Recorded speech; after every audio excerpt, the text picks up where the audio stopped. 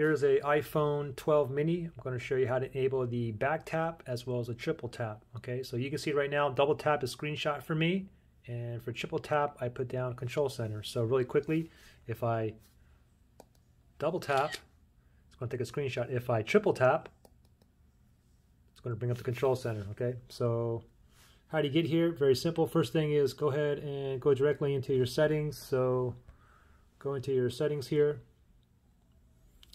Then from here, scroll down and you want to tap on accessibility right there. Now from here, you want to go ahead and tap on touch, okay, right under physical and motor. So tap on touch.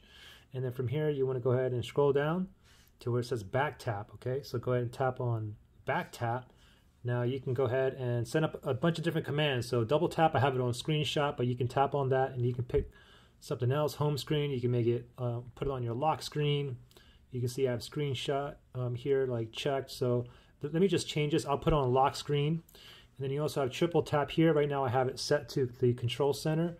Tap on that and you can go ahead and pick something else on here as well. You have all kinds of other commands and controls. I'll just put on volume up just for kicks and giggles. So you can see I have double tap, lock screen, triple tap, volume up. So let me triple tap first. Volume up. Let me triple tap again. 1, 2, 3. Volume's up. And if I double tap, basically it locks my phone. Good luck.